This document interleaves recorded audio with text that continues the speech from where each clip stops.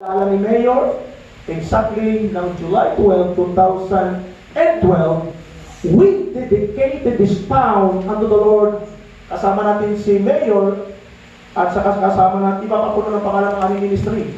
At saka si Assistant Chief of Police. Witness po sila na hinandog natin sa Panginoon. Amen po ba? Pwede pang tumayo tayo, ipag-pray natin ang ating bansa at narito tayo sa lokal.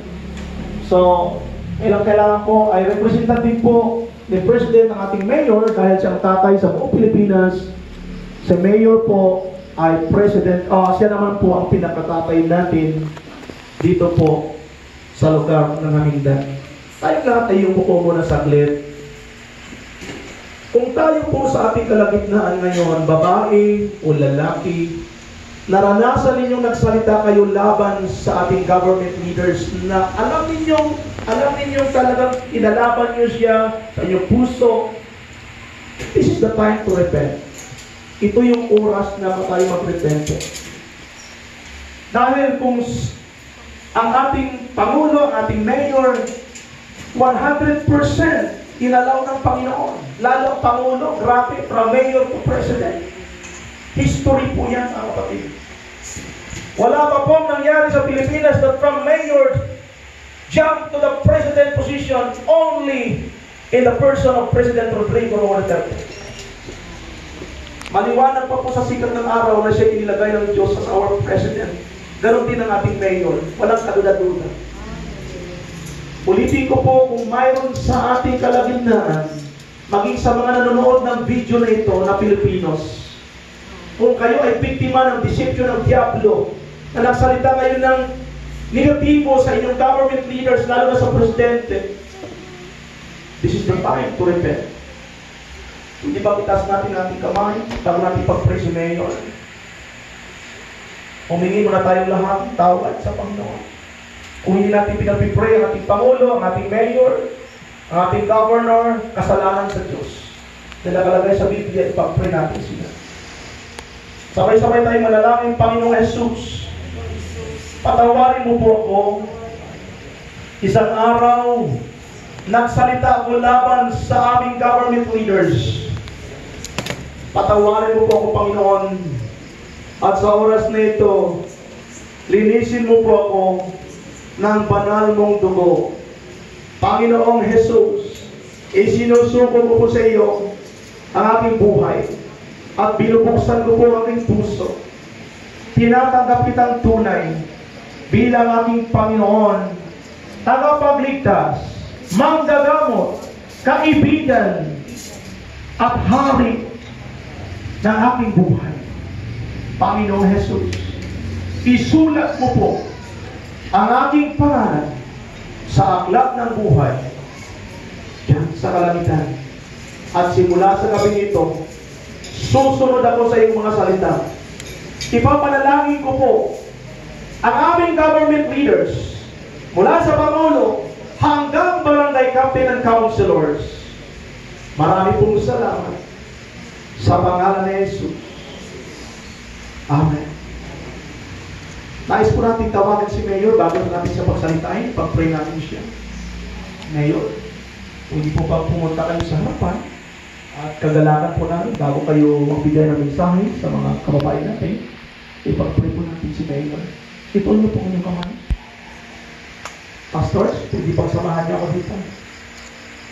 Dito po kayo sa likod ni Mayor, pag-pray natin siya. Marami pa po ang dapat baguhin sa Jamindan. Hindi po kaya ni Mayor na mag-isa. Kaya tayong lahat ng mga sumasampalataya sa Panginoon, tungkulin natin para sa ipag-pray. Dakilang Diyos na ngayon ay nakatunghay sa aming Mayor Valdemar. Walang kaduda-duda na siya inilagay mo, Panginoon, for second term na aming pong tatay sa napakagandang bayan ng Jamindan, na ito po'y maging city na po. Lord, ikaw po ang magbigay ng ibang karunungan, katalinuhan sa aming Mayor. At higit sa lahat, Panginoon, mangyari sa aming Mayor ang Proverbs 3, 5, and 6. Trust in the Lord with all your heart, Mayor. Do not lean to your own understanding. And in all your ways, acknowledge God. And He will direct your path. Ama, sa pangalan ni Jesus, patuloy mo bigyan ng kalusugan ng aming Mayor. At Lord, mangyari din po sa aming Mayor yung sinabi mo sa Matthew 6:33. Seek ye first the kingdom of God and His righteousness, and all these things na kailangan ni Mayor sa bayan ito ay pagkakaloob ng ating Diyos na ito. Protect him, Lord. We pronounce upon his life. Panginoon, dinideklara namin kay Mayor Isaiah 54 verse 17. Walang sandata mula sa kalaban kay Satanas ang magtatagumpay sa kanyang buhay at maging sa buong pamilya. At sa pangalan ni Jesus, Lord, dinideklara po namin ang tagumpay sa kanyang buhay at sa buong Jamindan. Lord, we thank you. Bless him, his family, and all the leadership of this town to become a city. In the name of the Lord Jesus Christ, this is our united prayer. Lahat po tayo ay magsabi na Amen. Palakpakan po natin ang Panginoon. Hallelujah. At huwag na kumupo si Mayor. Ayun na po ang time niyo po itong magbigay ng mensahe sa amin. Thank you, Bishop Romy Cusay, sa mga pastors, my fellow guests, with us also our Chief of Police Captain Peter J. Pisuena, at sa mga members ng ating community. Thank you part kami sa karang ating 4th year anniversary. So, nagligat tong sa pag-class ang picture ni Mayor Ethel. Ang bago daw ka-familiar sa view. Kaya hindi na lang natin makita na image sa Jamindan tungod wala na siya. Sa information sa wala kabalo, Chief, amo na siya anay ang stage sa gymnasium. Amo na siya. So, ginguba na kay iba na ang stage na to. But during the time daw, may atop na siguro, no? O may atop na siya. Tapos ang natapos na guba.